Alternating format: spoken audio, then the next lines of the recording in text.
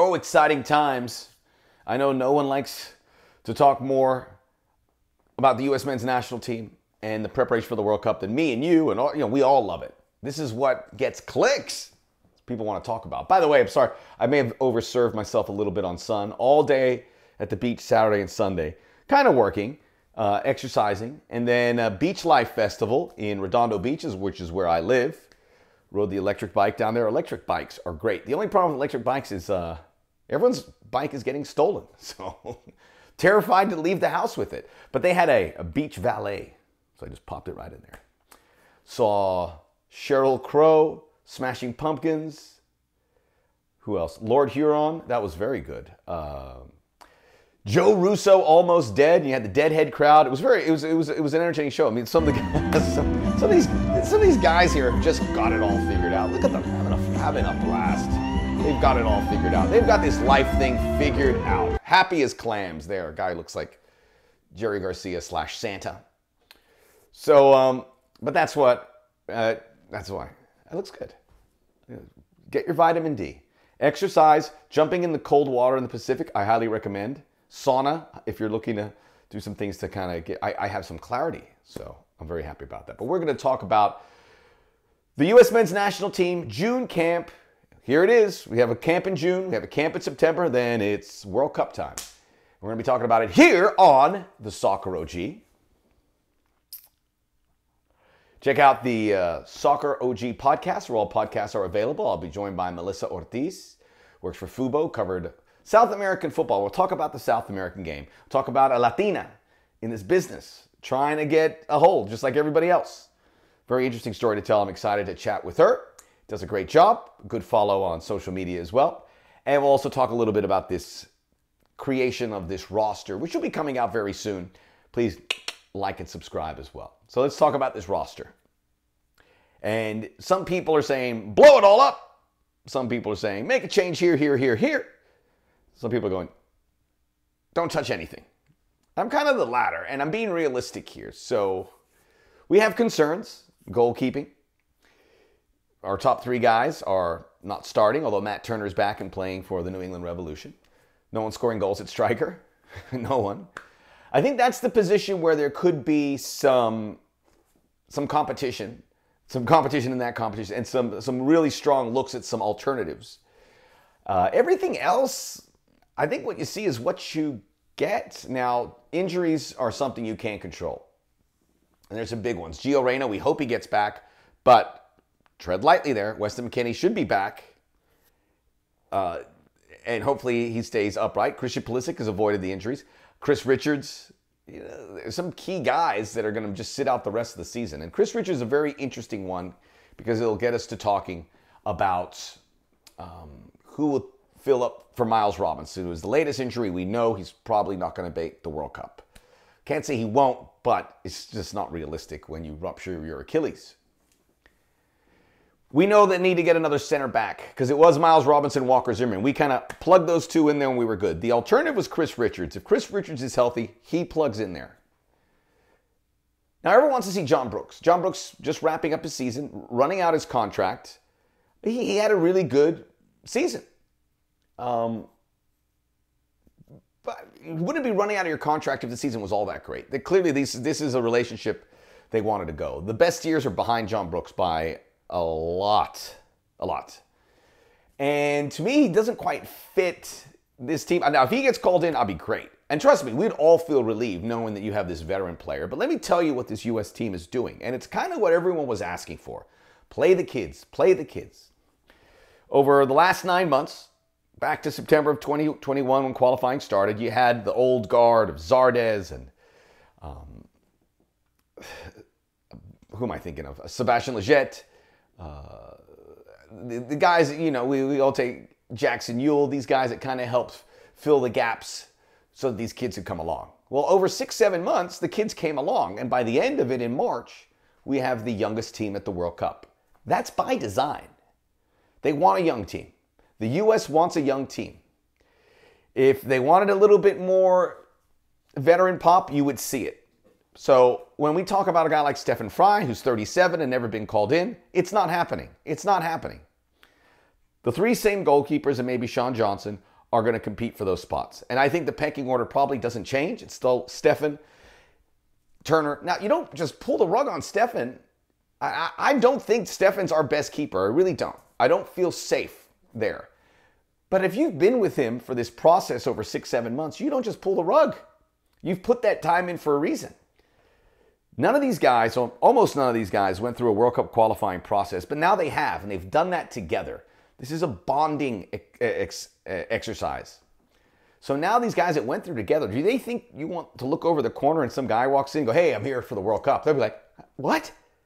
We went through this. We were in the trenches together. What's he doing here? That's how it works. But the U.S. team has this squad, and they brought people along at the right time or close to the right time to create the squad that by and large will be in Qatar. I think 18 of 20 spots are locked in, and you're looking at 3 to 6, depending how big the U.S. roster wants to be, to fill out the gaps. There are needs. It's not going to be Stephen Fry, and it's probably not going to be John Brooks. That relationship is broken. I wish Berhalter was a little bit more honest, but there's something there, and it would be weird to bring him in now, right? Look, we all deal with this in our lives, where our boss or the person overseeing us just says, no.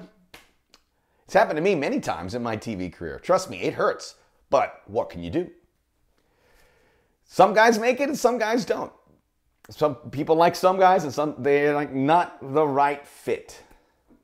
I was supposed to work 2 World Cups for ESPN. I worked 0 because the boss there was like, So, got to keep plugging away. And John Brooks will do that and hopefully has a really nice next step in his career. But I just don't think it's going to happen here. Look, this is going to be heartbreaking for so many guys that aren't going to make the World Cup. So these are the ones that people want to see. Those 2, I think we can rule out.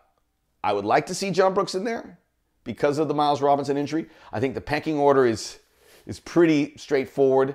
It'll be Zimmerman, Richards. He's the key, man. I really believe Chris Richards is the key because of the Miles Robinson injury, of everything we want to happen here. Gio Reyna, having him back from injury would be great. I'm just not, because of the history, I'm not going to rely on that. Chris Richards, the guy who's got to get healthy, he would start. Aaron Long, to me, is now number 3 on the pecking order. He's going to be in that group.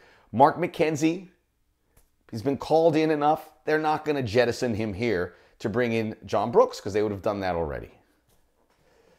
And then we'll see what happens with the rest. But guys like Brooks and Miazga, it's not happening. Tim Ream, not happening. Damn the brakes. It's a nasty business, how the sausages are made when you're preparing for a World Cup team. Dreams will be crushed. Hopes will be crushed. I can't even imagine working that hard to play in a World Cup and being told you're not going if you're like one of the 2 last players. Ooh. An experience of a lifetime. So let's look a little closer at what we need to see. Now, we need a starting center forward. And I think there's been enough good developments to show that despite the fact Ricardo Pepi's not scoring, despite the fact Jordan Pefok looks out of place, that Jussi Zardes is now off the back wheel, there's some nice developments. Jesus Ferreira at the top of the list. I think he should start. And by the way, this is the schedule. The U.S. will play Morocco June the 1st in Cincinnati. They'll play Uruguay June the 5th in Kansas City. I know we all want to see a little more diversity in the venues that the U.S. use. Then they have the CONCACAF Nations League group stages, Grenada June 10th, El Salvador June 14th. There's going to be a squad, an initial squad. Some guys will leave, start their vacation. Some new players will come in for the Nations League. The guys who play in the Nations League are getting a look, unlikely to probably break into the main World Cup roster. But it's going to be big. It's quite an operation that this U.S. team and so many other countries around the world are going for in June, another camp in September. So you can't make seismic changes. It's just not good. No national team anywhere would just make seismic changes and just say, "But this guy's starting, you're out. Thanks for helping us qualify." Doesn't happen. Just doesn't. So, but there will be some in and outs. I think Stefan's still your keeper, and Matt Turner backs him up, and probably Horvath is your number 3. I'd like to see Gaga Slonina, who will get called in, and maybe there is a chance for him to move up the pecking order a little bit. As we look at let's jump back to the forwards. Ferreira should start against Morocco, probably come off the bench against Uruguay. We've seen the Uruguayan roster. It's loaded. Morocco, to me, arguably the best African team that plays like a European team. When you're in a World Cup, you want to mimic the teams in your group. So the United States has 2 European teams and a team from Asia, and they're playing a team from Africa and South America. I would say at the end of the day, you still want good competition. And they got 2 great games because Morocco is going to be dynamite at the World Cup and Uruguay is Uruguay. So I think I think Jesus Ferreira starts the first game and he should be the guy on the inside track for that position. He's having an MVP season in FC Dallas. I know some people will go, no more MLS players. Well, just don't be ridiculous. The MLS players are the ones that are performing. So those are the ones that are getting in there. Haji Wright's another one, and from what I understand, Gregg Berhalter has said that he's going to be called in. So he's scoring a lot of goals in Turkey. Deserves a look. And the number 9 is something where you can plug in a guy, and because of the situation, I think the rest of the squad will say, okay, we're flexible on this one. Who you got? So Ferreira, Haji Wright, he's not a number 9, but Georgi Mihalovic is the number 1 guy on my list to be called in for a guy who hasn't been. It would be criminal if he doesn't. He does so many good things. He has been phenomenal for Montreal, Club Foot Montreal, who was supposed to be one of the bad teams in MLS, and they look like an MLS Cup contender, and it's because of Mihalovic who just delivers in every game. He's number 1 on my list to make it. Haji Wright is number 2. Jeremy Ebobisse I would really like. I think it's a long shot, but he has all the makings of a guy who can score goals. I would hope that he gets a look, certainly in the Nation Leagues games. Should be good. Brandon Vasquez, still demanding to get a look at, maybe, but a little bit down the pecking order. We mentioned Jesus Ferreira. What about Paul Arriola's already part? Paul Arriola's going to the World Cup, and he's playing really well for FC Dallas, so this is a no-brainer. Paxton Pomykal. FC Dallas are having a great season, so why not Pomykal in there? I know you're thinking, well, that's like 20 MLS players.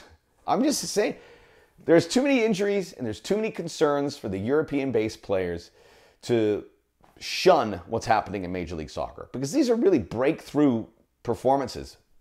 Ferreira, Mihalovic, Pomykal, Vasquez. Where do we go next? We need some depth at the fullback position. We have Anthony Robinson at the left back, but who backs him up? That's been a real problem. George Bello's gone off and he's kind of come in a bit. Joe Scally. I'd like to see Joe Scally. Oh, by the way, speaking of Americans in Germany, Marcus Weinzierl of Augsburg, that was really lame. Really lame what you did this weekend. It was a game with no consequences and didn't play peppy at all. This is a teenager that needs some confidence, and you just buried him at the end.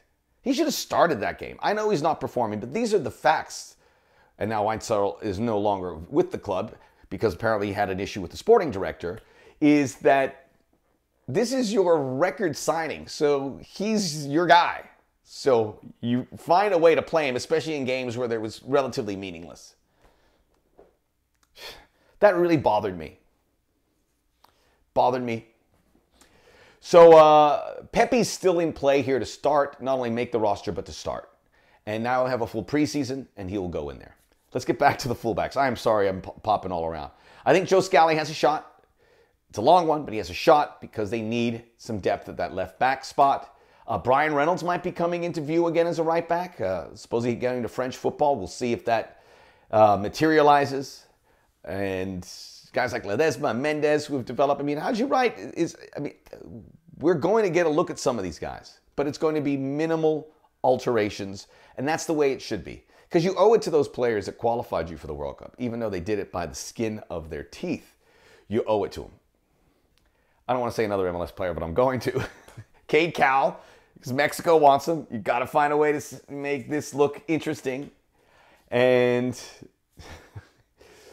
you rock and roll, man. The midfield is good. I mean, I love our midfield. McKennie, Musa, Reyna. Adams hasn't played a lot, but he's still our guy. He's one of our leaders. Kellen Acosta, Luca De La Torre, and then that sixth guy could be Gianluca Busio, although he's kind of fizzled down the stretch here. The wingers are amazing. When you look at a guy like Pulisic, who could play a little more centrally, I hope. Brennan Aronson, Tim Weah, who had a goal and assist over the weekend. That is a good development. It's been going much better for the U.S. players overseas than it has been over the last month. So a good week. And then I think it's good. Build on 2022 and figure it out for 2026. Who are the young players that really are going to come through? And there's going to be a lot of new players in that next cycle that are going to put their hands up. I wonder if we can naturalize a couple guys. Valentin Castellanos. So the U.S. roster might come out before you hear this.